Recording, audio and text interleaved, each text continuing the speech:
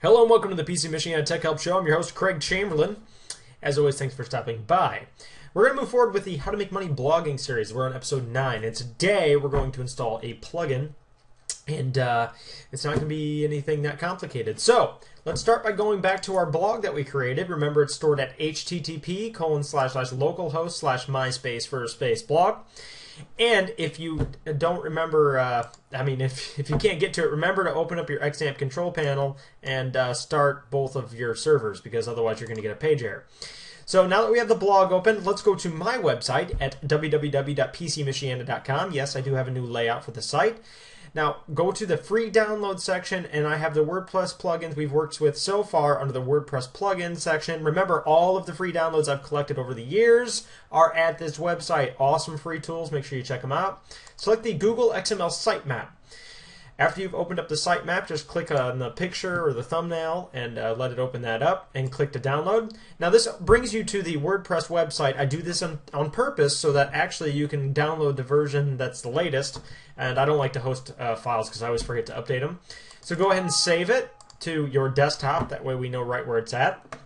Go back to your first blog and let's go to the metadata. Click Site Admin.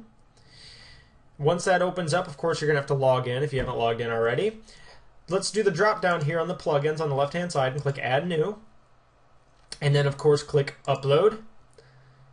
And then we want to click Choose File. And let's scroll down to the Google Sitemap generator and click it and click Install Now. Now, once it's unpacked and installed, just click Activate Plugin. See how hard this is? And then it's activated. Now, don't click the edit here. That doesn't actually bring you to the settings. Click on the drop down here on the left hand side that has settings and click XML sitemap. Yours will look a little bit different up front because I rebuilt this in a previous video I've done, but you want to click build the sitemap in a second. Don't do it just yet. Scroll down all the way to the bottom and make sure that the include category section is checked off. And then let's go ahead and scroll up here back and make sure you click build your sitemap for the first time. In my case, I'm going to rebuild it. So I'm going to go ahead and select rebuild. And then once it's rebuilt or once it's built, it'll notify you that it's built. And now let me show you where this is actually stored. That's actually stored on your My First Blog folder /sitemap.xml. And if you press enter, as you can see, all the URLs and all the pages on your website, which are only like 4 at this point, were submitted to, were written into a sitemap page. So that's also automatically generated in your root folder, which, as you know, is the C drive, XAMPP, and all that fun stuff. But that's all there is to this video. We're pretty much set for the search engine things now. Having a good sitemap, a solid sitemap that it automatically rebuilds itself, so you don't have to go in here and rebuild it every time.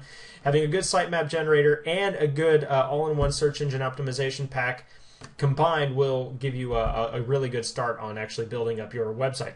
In the next video, we're going to be talking about Google monetization and what is monetization.